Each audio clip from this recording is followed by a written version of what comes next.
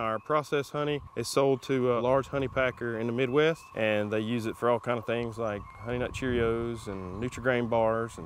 Jonathan Nixon and his wife Jessica are owners of Nixon's Fresh Honey. The bee industry in Georgia is pretty significant. He says it started in the 1920s, where Georgia beekeepers would primarily raise bees and sell them up north for early pollination of their crops, because the warmer climate in Georgia allows for more bee production. There's your queen. They start with a queen and a nucleus colony, or nuke for short.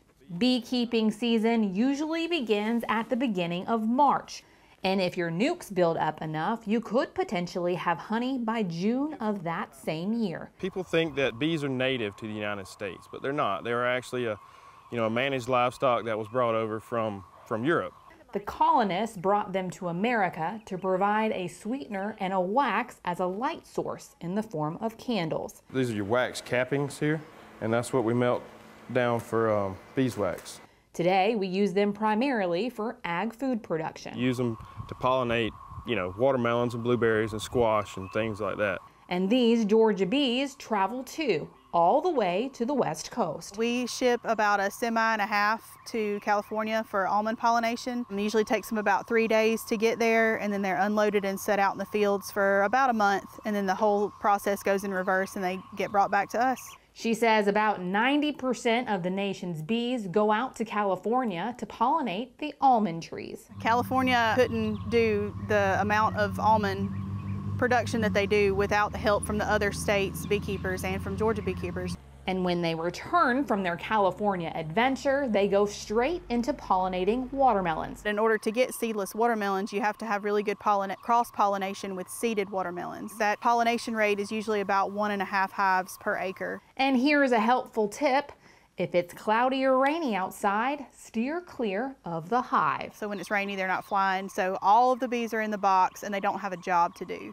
So they're not going to be very happy, and you're going to learn very quickly that it's better to just leave them alone. But if you do get stung, don't blame these little guys. The drones, or the male bees, don't sting. So how do the Nixons avoid being stung while extracting honey? We use smoke. Smoke masks their pheromones a little bit and kind of distracts them from what you're doing. And once they get the honey, they bring it in here. So this is the honey house. As the honey runs through the line here, pretty much it's uncapped with this machine. All the frames get loaded into the centrifuge, the extractor. It'll dump into the big tank on the floor, and the pipe picks it up, the pump, and pumps it into the drums. Once the drums are full, we let them sit 24, 48 hours for all the wax particles to come to the top, and then all that's skimmed off.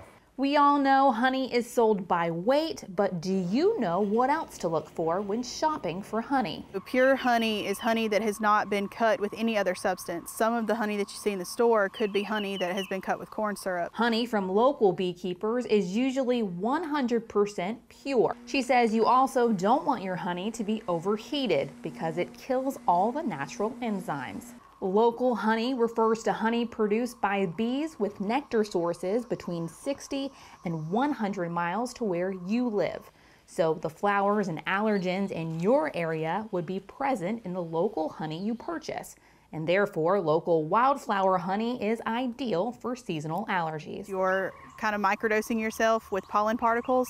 The science behind it is that your body should get more used to those pollen particles and not react so poorly the next time that you encounter them in your environment. It's also good as a sugar substitute. The Tupelo honey is lower on the glycemic index, so if someone who's diabetic wants to use honey, Tupelo would be a better option for them than the wildflower honey. So remember, look for pure, raw, local, unfiltered honey the next time you're on the hunt for this golden sweetener.